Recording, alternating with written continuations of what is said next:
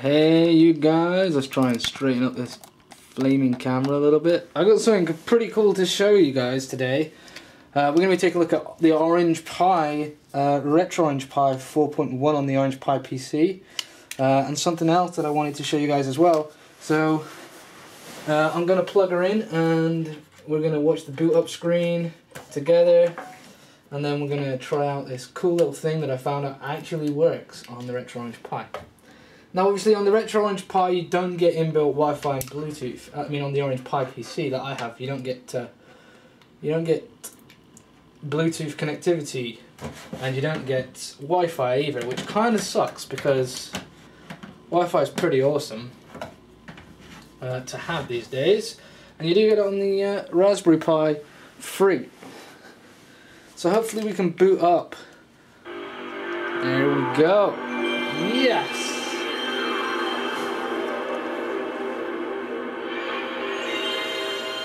Okie dokies. So you can see that they've actually changed the interface a hell of a lot, and I might have to turn it down due to copyright. Hold on a second. Where is the remote for the TV? So I can turn it down. Right, okay. So you can see that there's no gamepads detected, but if I show you this, can you see this? Maybe I need some light. Let me get some light. So, if we get some light, you can see I bought this. Now this is the USB PlayStation 4 adapter, and it's actually for the PC because I have one of those now, and I wanted to use my controller on my PC. It comes in really handy for that. But it also works, hey up, on the Orange Pi. Now, I wish I could sort of get this so that it's easier for you to see. Let's just take it off. So here is our Orange Pi PC, and if we plug her into one of the USB jacks, bear with me, bad recording skills I know. We plug her in to one of them, and this works in any of them, which is pretty cool. It comes on like so, and it does work in any of them, which is really cool. I think there's like one low powered slot, but it works with that. Anyway, we hold it down to initiate the pairing sequence, and it'll start flashing wildly. And all I have to do now is get my PS4 controller like so, and hold down the share and the thingy symbol at the same time, and she should start flashing like so. And as you can see, we are now connected, and we should be able to configure this wirelessly. There we go, and we're in. So as you can see, we can configure this puppy wirelessly. Got a little bit of volume on there. And Retrorange Pi works great with this. I've already set this controller up, so you do have to map your buttons at the beginning, but once you've done that it remembers it, and every time you load up you can use your controller basically.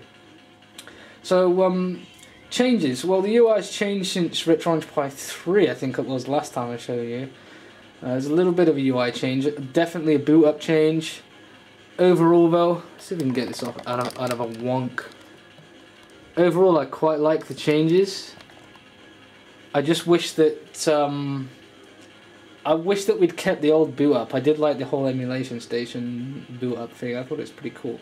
So you can see we've got PSP, we've got PlayStation, we've got RetroPie, we've got ScumVM, we've got Super Nintendo, we've got Amiga, Kodi, MAME, Sega Master System, Sega Mega Drive, Nintendo 64, Neo Geo, Nintendo Entertainment System, and PC ports. Now, there is one thing that still doesn't work for me on the Orange Pi PC with Retrorange Pi, and that is loading up ROMs. I can't seem to just put in a USB stick and copy them over. It doesn't work like that for me. I actually have to plug the USB stick in with the ROMs on, head through RetroPie setup, go to the file manager and copy them over manually. And once they're copied over manually, I'm not even sure if we have any... Do we have any PS1 games? Yeah, that one doesn't work for me right now. But once I copy it over manually, they stay in the slot. Do we have any ScumVM demos? No. Super Nintendo? Nope. I'm trying to remember what we have. It does, if you wait, it'll say one game available. Down below on the left hand side, look. MAME, it says one game available. When you go to it, there are no games. Sega Master System. As you can see, each one has its own little sort of difference, and you can somehow, I need to figure it out, get a recording of your gameplay in the little TV screen there you see on the screen. I know I have some N64 games, and I know I have some NES games, I think. Yeah, but NetRoms, and in here we have a ton of games. Now, I'm just checking out the window because the weather said it's supposed to snow tonight. Hopefully it does, because at the minute it's raining. Yeah, so we can basically play any of these games. Let me pick one at random. So I'm just going to scroll down, see they're in alphabetical, boom. It should just load up. And here we are. We have loaded up. I will turn down the music just in case, because you never know who's copyrighting this crap nowadays. Oh man, this is terrible. Wait a second. Okay, let's just... Now to get out, we simply press, I think it's the touchpad and options for me. Touchpad and options, because I configured it that way, gets me out. Let's find something like Super Mario. You know, like what the kids used to play back in the day. I remember having a Nintendo Entertainment System. It wasn't mine actually, it was family members, and the only game that we had to physically play was Super Mario. As you can see, once you've loaded up these ROMs, you can have like all of them. I think I've got the entire library on here of NES ROMs, which is pretty cool. There's some ones I haven't played, ones that I need to go through, but I like the fact I can use it with the controller. Ah, there we go. Let's go to Super Mario Bros. 2, shall we?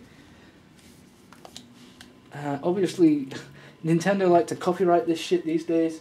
They seem to have a group of people that work on just getting rid of these cool things. Now on a HD TV, it does default to its aspect ratio of 4.3.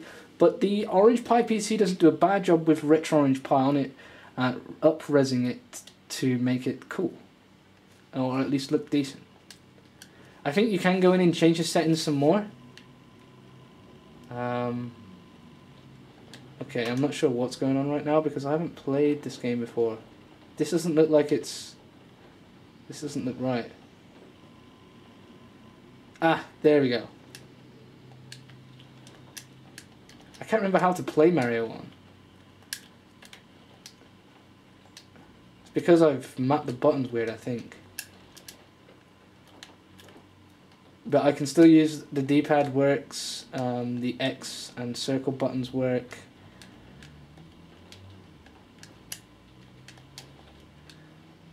Yeah. So you can see that works. Where's the original Super Mario Bros? Because...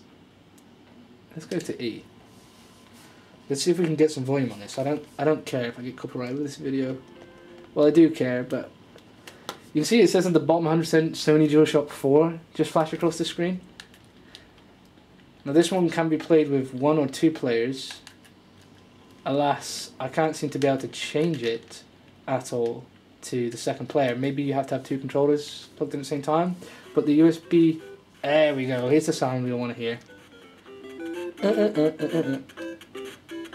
I remember playing this back in the day and like, oh my god, brings back so many memories. There is a little bit of frame stuttering though, did you notice that? Which is weird. How do we run? There we go. It did it. One of these, I think it's this next one. Has a thing. There we go.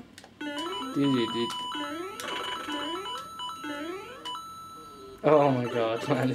Honestly, Retrorange Pi on the Orange Pi PC is awesome, and obviously you can get it on the Raspberry Pi as well. And unfortunately for me, the Orange Pi was a lot cheaper.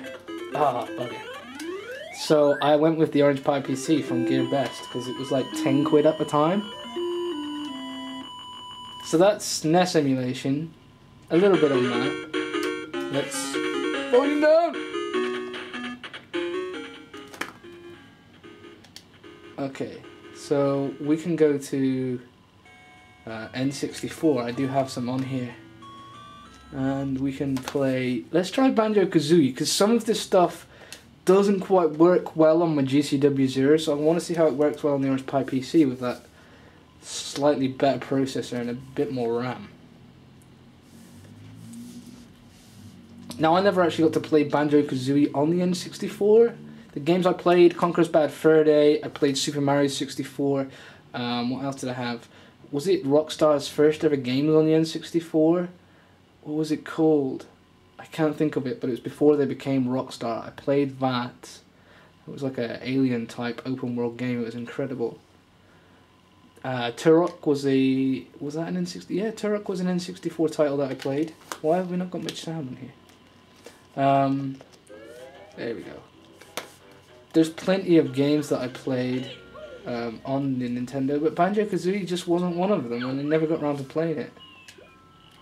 You use the control stick to select the game. So this one actually takes into account the analog stick here, which is pretty cool. Again, it defaults to its 4.3 aspect ratio. Some may be able to get... I don't know how to get around that. I'd like to be able to change that so that it was widescreen, but then would it look a bit weird widescreen? But Banjo-Kazooie seems to run pretty flawlessly compared to the GCW, where it does lock up quite a bit.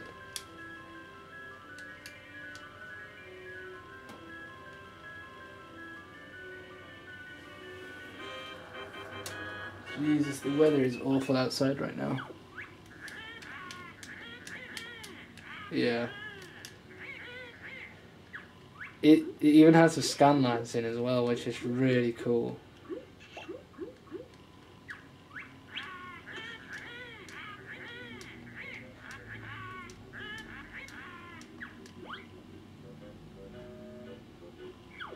There will be some other games I try out on this. I think I did try a few, but they just... N64 seems to be a bit iffy. Haven't tried any PSP games yet, but I would like to try Daxter on the PSP, because that was just an absolutely awesomely fun game.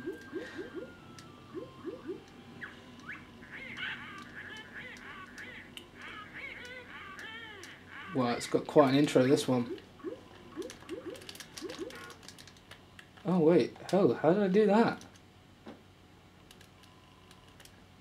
I just pressed the touchpad and square, and this brings up like the emulation station menu. What if I press touchpad and circle? Doesn't really... I think touchpad and circle just crashed it.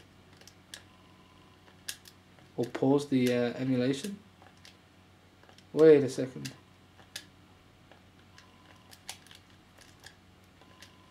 Okay, I've just come out of it. But you can see that it works. Super Mario 64 works. Yeah, it's...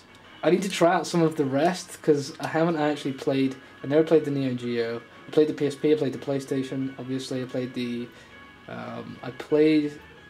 No, I didn't play the SNES. I played the NES, but not the SNES. Never played the Amiga.